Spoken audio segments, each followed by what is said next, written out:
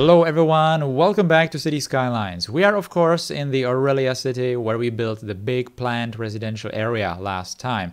Also in the episode before that we did the intersection with all the colored lanes and the spillways for the upper lake. I would like to continue around that part of the map. As you can see, that's here on the left just below the island city where we did some changes to the landscaping, but otherwise it's completely open. We are going to build a big university campus here using very futuristic looking concept, lots of open areas, public transport and so on. Let's go. I wasn't exactly sure how to approach this piece of land between the upper lake and the river. It's divided in half by the highway and it has these main avenues aiming in this general direction and also the public transport. It has the two lines. This is the first line that's coming from the island city and then cuts across the main river.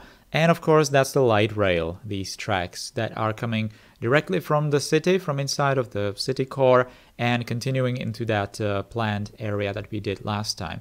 So at first I wanted to do maybe some sort of a bigger public transport hub where these lines meet and I don't know, create some kind of different elevations for it, maybe even like a bus terminal or something like that, incorporate that into the highway area maybe as well.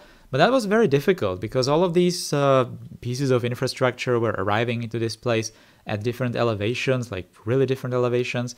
So it was kind of strange. And at the same time, I wanted to do some sort of a university campus in here and do some landscaping to just make it more believable, this entire place. So I eventually decided to completely scratch those ideas and just put the highway into a tunnel underneath all this land, mostly, and just flatten this and prepare for some more conventional area that I'm just going to use some sort of a, let's say, lower density project on.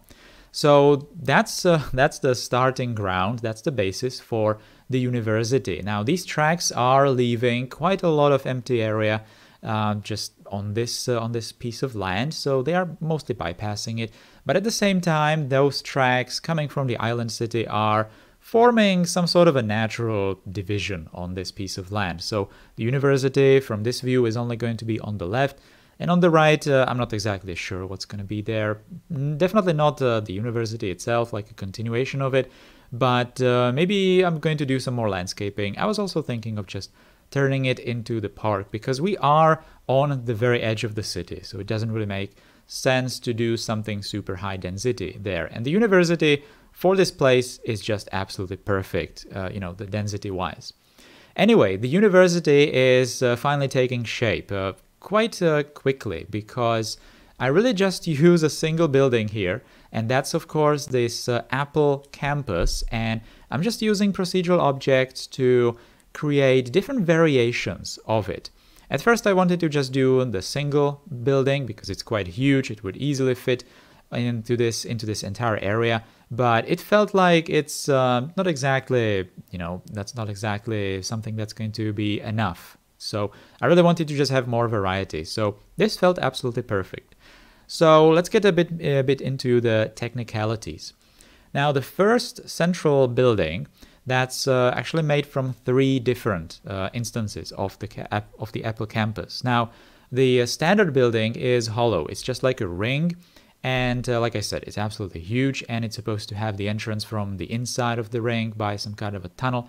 But I decided to use procedural objects and select all the walls on the inside of the ring and merge them so that it's going to be merged into a single node, which has to be exactly in the center of the structure, and it's going to create this roof that looks like it's made of solar panels. It has a very nice looking reflection in City Skylines as you move the camera around, and it's just looking really good, so I decided to keep that. And then for the central building that's inside, by the way, all of these are obviously scaled down quite a lot. I decided that the central building is going to be the tallest, and the second floor, it's not like a second floor, it might be like a 5th floor where it starts being wider. You know, the radius of the building is wider, and it's also It's looking like a mushroom, actually. So that's just forming the central building. There's one more building that's slightly taller, actually twice as tall as the rest of them. And that's the one connected by that bridge, which just forms, something different in here. So again, it's just intended to provide more variation. And the rest of these buildings here are just single instances. And a couple of them have the roofs with the solar panels, just like I explained before. And the rest of them don't have that. They are just scaled down versions of the original thing. Now, I really wanted to have this area completely car free. So the inside of the campus is going to be pedestrian only, and at the same time it's not exactly small, so I wanted to provide some kind of public transport service, preferably using some small shuttle vehicles. At first I was experimenting with the Heathrow pods, I think they're called in the workshop, but I had some technical difficulties with them, so I eventually decided, and that's probably for the better, to use the Ollie buses that we are using in some different parts of the city as well. So there is like a continuation in the style, so that's perfectly fine.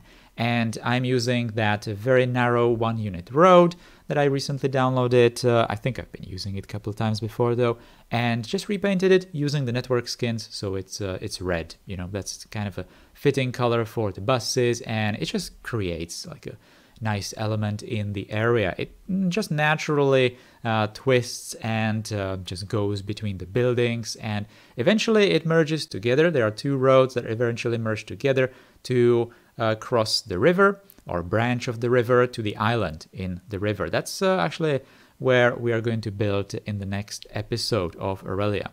And on the opposite side, closer to the island city, it also goes together, that road, just near the crossing of those tram tracks, because obviously there has to be some kind of a transfer station. That's basically going to be the main entrance to the university area if you are arriving from the downtown.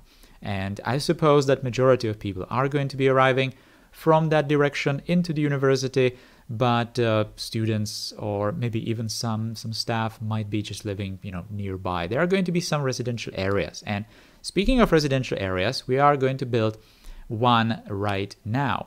So in that previous episode, I was experimenting, and I have to say very successfully, used some of these, a lot of these Green Cities DLC low density, these eco buildings.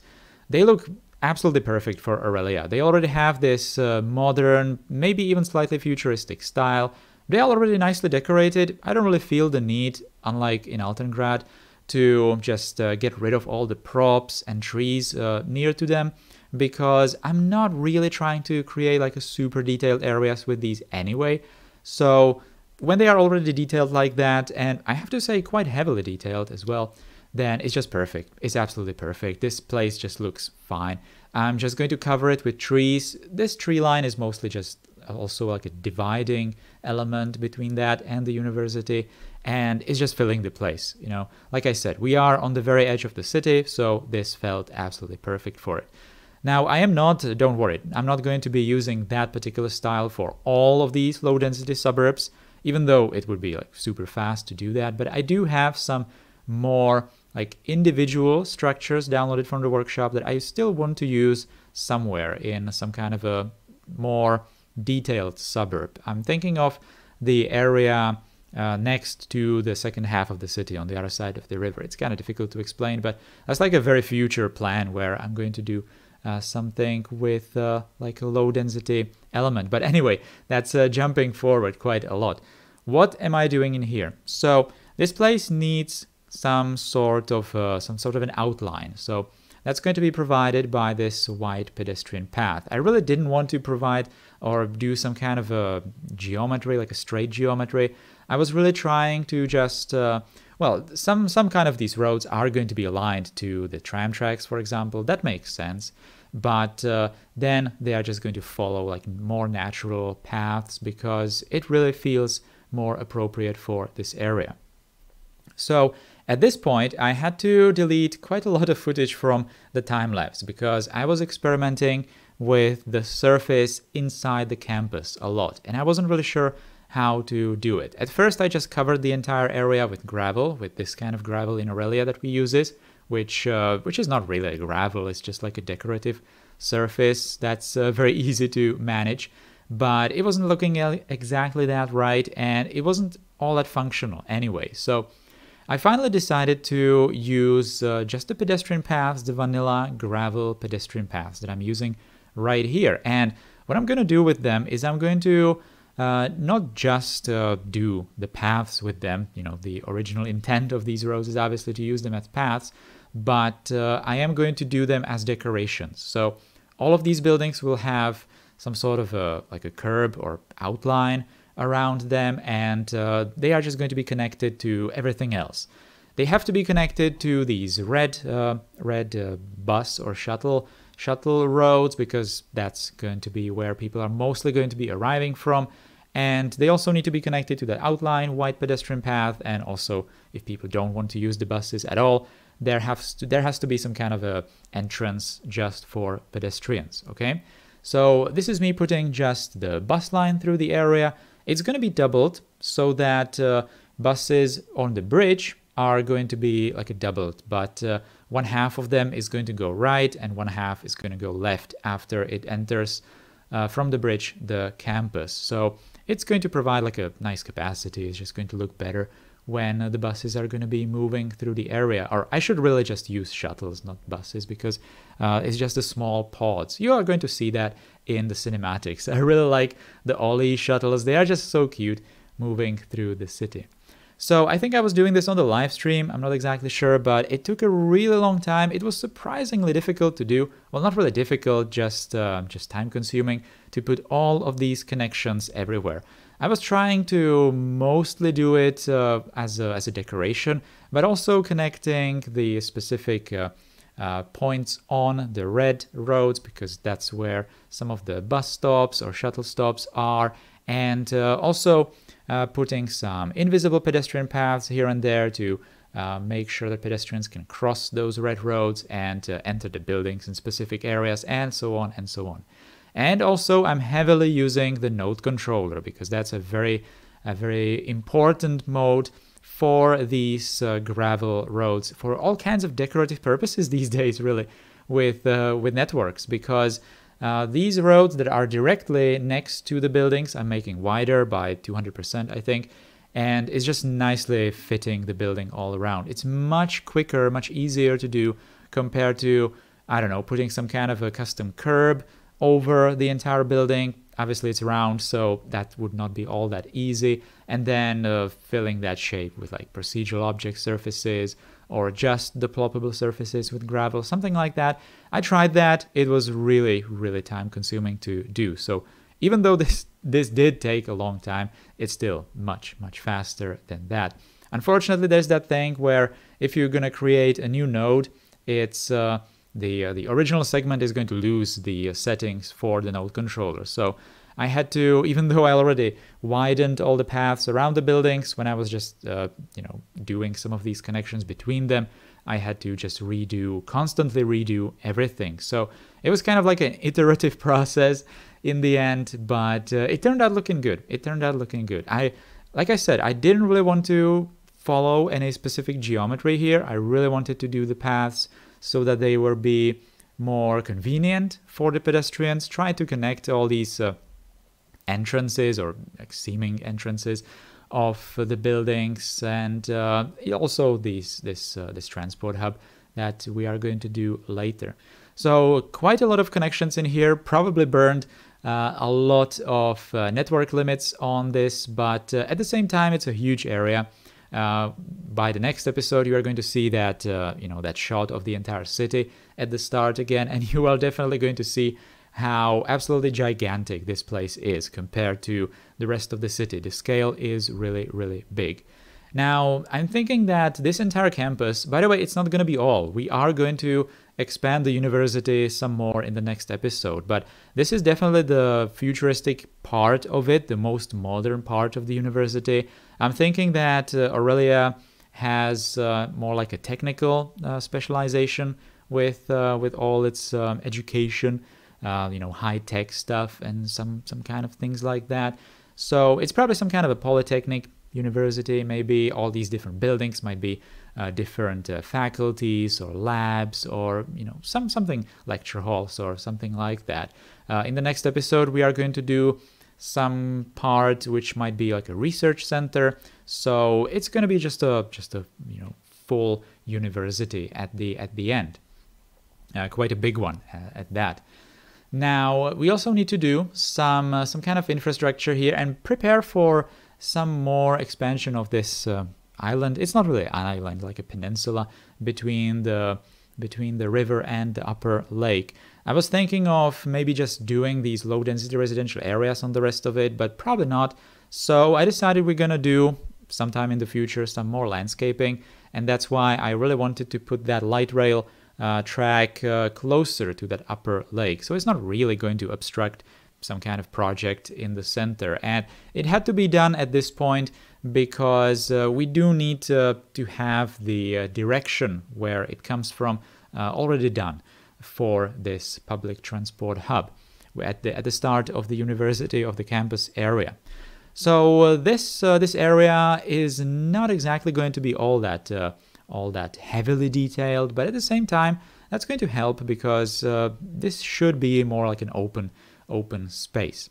So we have these two tracks intersecting right there, and all these red roads also coming from the campus.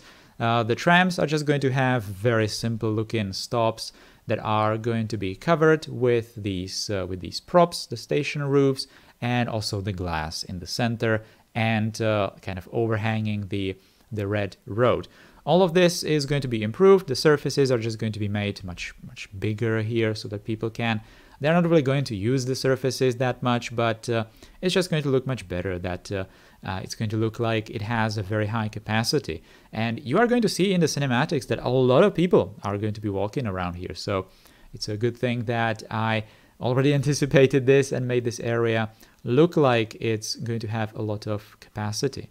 So all these pedestrian connections here and there, lots of invisible pedestrian paths throughout that entire hub area so that people can cross the tracks more conveniently and go to the buses, the Ollie shuttles. So it's all going to be nicely walkable, interconnected and all that.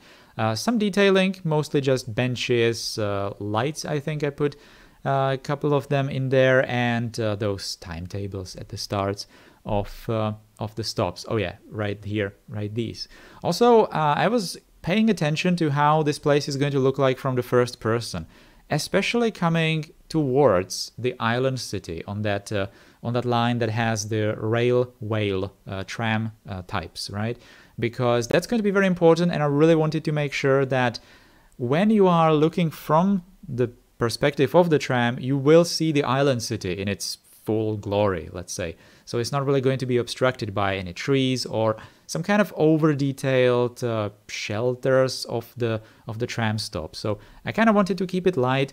Well, not really light, but I wanted to detail it so that it's all going to be visible and not all that obstructed. And same goes even for the light rail going from the inside of the city, because there, like I said, there's going to be some landscaping. So I suppose that you're going to see just some kind of hills on your left, yeah, and then you're going to clear them, and the university is just going to be right in front of you, again, in its full glory. You're going to see it right there. Hopefully, at least that's the plan. Who knows how that's going to turn out in the future. Anyway, this is a very important piece of infrastructure. That's the pedestrian, or more like a bicycle path, coming from that planned residential area. And in here is just going to connect into the campus so that people might just go into the campus without using, or cycle to the campus without using public transport, or they might just cut through the campus and continue towards the downtown. I'm definitely going to keep in mind that I have to continue some kind of pedestrian or bicycle infrastructure coming into the downtown. We have also that pedestrian highway on the other side of the river, so maybe I'm going to connect it there as well, somehow over the river. I'm not exactly sure yet how. Also, this bridge that we made a long time ago coming from the island city, in the episode with the intersection 2 episodes back, I did some widening of this upper lake area, so we had to also make this bridge much larger and somehow finish it. It's not really going to be like a super fancy finish in here. It's just going to be a very simple widening of these borders and connections of these pedestrian paths. Again, the island city, it's going to be possible to just walk from the island city all the way to university, and pedestrians in the game actually using that bridge quite a lot. That's very surprising how people are just using all of this infrastructure. That's very, very nice. Now, insides of these uncovered buildings are just going to be very green. I don't really want to put anything inside that's going to be just not natural. So this feels absolutely perfect. And also a couple of benches in some random orders. It might be for some like outdoors classes or lectures in like smaller groups or something like that. It might be absolutely perfect, or maybe it's just like a chill area in this enclosed space. So it's probably very quiet and just a nice view of the trees and some flowers. So that felt perfect to do that. Also, the inside of the entire campus is going to be filled with very tall trees that are going to be providing a lot of shade even to the buildings, but most importantly the paths, and they don't really have that much like foliage down on the branches, right? So it doesn't really obstruct the open space feel when you are looking at this place from the first person, but at the same time it provides like a shade or like an umbrella effect to this entire space. Now, those kinds of trees are probably not super natural to the rest of the map, rest of the Aurelia city, but you know, maybe they were just planted here artificially by when they were just making the university. So, you know, it's just something interesting to do. Anyway, before and after shot, as always, as you can see, really big area covered by today's project, and it's still not done. We still need to do something on the left there, down on the island, in the river, and on the right. So the place on the right is probably going to be sometime in the distant future, but in the next episode we are going to go to the island and do some more university expansion. All right, so finally this shot of the finished campus. As you can see, a lot of people are walking all around. All of these buildings are procedural objects, but I did put some block houses inside of them. High schools, elementary schools, university, of course, as well, and lots of residential buildings, because those are kind of generating the most traffic in this area. So yeah, we have a lot of people just walking around. That was the goal. That's absolutely perfect. Cars are not allowed into the campus area, like I said.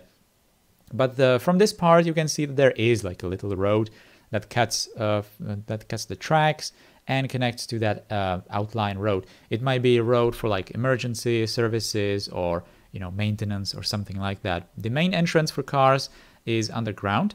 It's on that main avenue that's well, that's kind of behind the hill right now. But you could have seen it in the time lapse, how I did like a tunnel entrance directly under the campus area. So I'm thinking that's the main entrance for vehicles.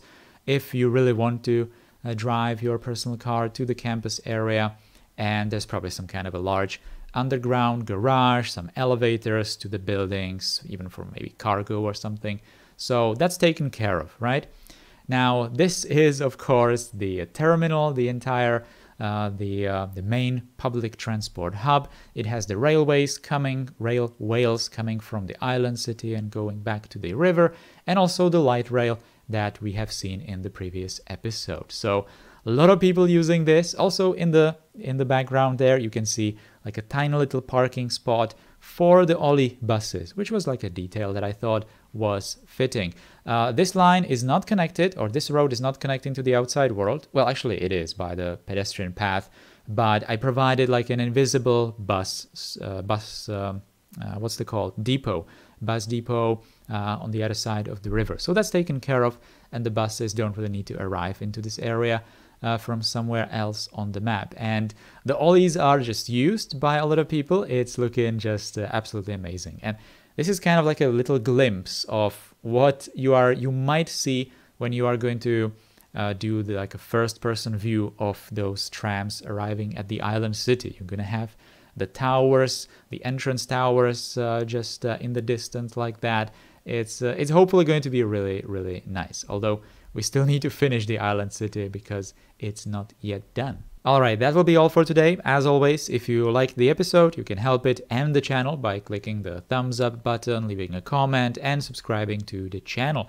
Also, if you'd like to directly support what I do here, you can become a channel member through the join button below or the link in the description. Big thanks to all the current channel members. In the next episode, we will expand the university on the island in the main river. It's going to be a research center with some more university buildings, some student housing, more public transport, and so on. So stay tuned for that. Have a nice week, take care, and goodbye.